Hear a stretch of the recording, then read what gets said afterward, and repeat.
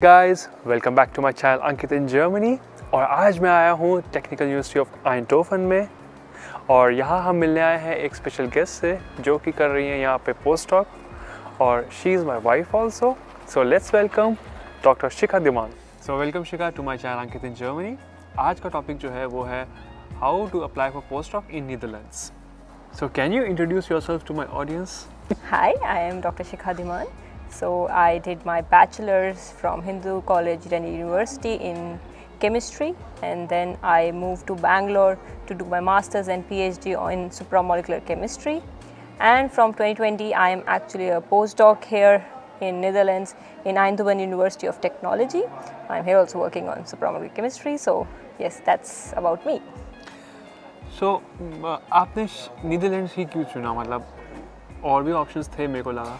Yes, I had different offers from different universities and countries, but I decided Netherlands because for research fields it's very important ki which professor you are working with, more than about which university, which country, which department it is.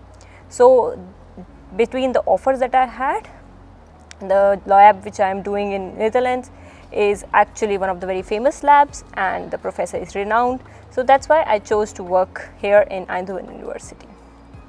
But can you tell, like, when you are thinking of doing a postdoc, what are the important things you should keep in mind when you are selecting a university or an offer from a professor? Yes. So basically when you start looking for postdoc positions, it's very important to understand what is your long-term goal. For example, are you planning to go into academics as a professor, or you are going to plan for industrial transition? So based on that you need to find different university professors, because for example if you want to go to industry you need to go for an applied science where you can have direct implications in industries. But if you are looking for an academic position, it's more of about what kind of quality research that you can produce based on papers, their quality, their numbers. So based on that you need to decide which university, which professor is actually good for you. So it's not like there is a guideline, okay, you can do that. It's more of what is your research interest, what is your future goal that you will decide. So basically I want to move to academics. So for me it was important that I go to a group which has a quality research and I can have good publications. The size of group, the availability of different instrumentation is also very important. Can you tell about how do you find a postdoc position?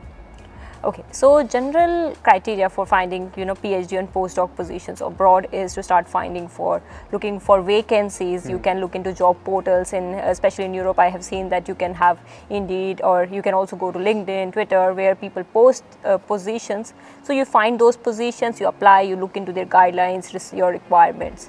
But also what you can do is that you go into conferences, you try, which will be actually based on your research area, and then you can start talking to people there. So professors also advertise their vacancies there. They are also open to discussion, so you can have like one-to-one discussion. And for example, if you have one-to-one interaction, then it's more feasible for you to tell your professor that okay, why you are interested. You can have longer conversation. But if you're just applying via these portals, or you are just sending cold mails like okay, I am interested in your work, etc., it generally doesn't feel that presence, your one-to-one interaction. So yes, indeed it's possible. You look into job portals and you look into vacancies, you apply to the professors directly, and if they like, they will have your interview, then you kind of get selected based on that. Or you can look into conferences and these kind of symposium workshops where you can personally meet professors and tell them that you are interested and why you are interested in their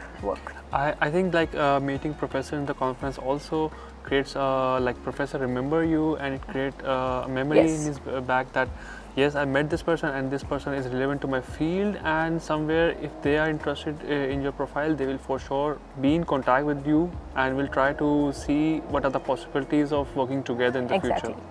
Also, I got all the positions without even applying, because I went to different conferences and talked to professors, presented my work. So when they liked their work, they were like, okay, when will you finish your PhD, and then we can discuss about postdoc.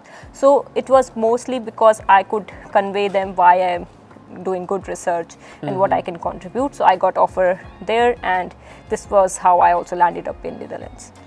तो अभी I want to know कि that's their official language is Dutch. So do you really face problem during work or is it okay, manageable? Okay, so yes, Dutch is their official language. तो जो contracts वगैरह होते हैं, they are always in Dutch. But because university is international, तो वो always translation आपको साथ में भेजती है, so that you don't have any problem. और like group में internationals हैं, so they always have English as the language. So English तो so presentations, group meetings, discussions, papers, everything is in English. So ये problem नहीं है. But yes, indeed, अगर बहुत सारे groups हैं जिसमें सिर्फ Dutch लोग हैं, then yes, obviously they do this in Dutch, but नहीं.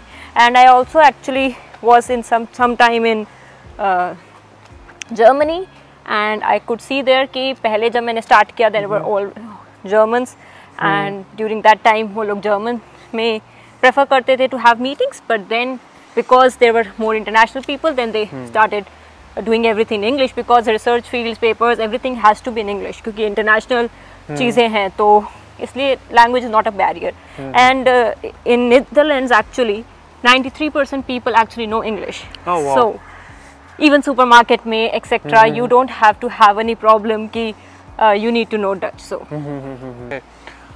can you tell about the visa process? How did you basically manage to get the visa, and what type of visa you need for this position? So basically postdoc is an employment, even यहाँ पर PhD is an employment. तो generally university सारे documentation prepare करती है, it applies. So जब university ने सब कुछ कर लिया, then they sent me a mail कि you can send your passport to the embassy and give your biometrics, and next day I got my visa. So basically मेरे लिए तो one day process था, but मुझे university को जैसे passport and other things देना पड़ा. तो yes, it's very simple. तो आपको ये job seeker मतलब job work visa है आपका ये? Yeah, it's a work visa.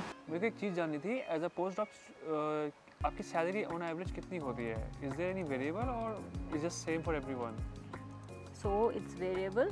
So generally salary start होती है from 3,000 euros to, yeah, it can go up to 4,000 or more. So basically it depends on how much experience you have. So जो बिल्कुल freshers होते हैं उनकी salary 3,000, 330, 300 होती है, and I think with experience वो बढ़ जाती है. But यहाँ पे दो चीज़ें important है. Firstly ये कि Germany में if you are coming from abroad, then they give you 30% tax benefit. So basically it's called 30% ruling. तो उसमें क्या होता है कि whatever your salary is, 30% of it is not taxable. And उसके बाद जो बाकी की salary है, that is taxable. So as a result, you know, you can save a lot. So almost 800 to 900 euros I think बच जाता है on an average.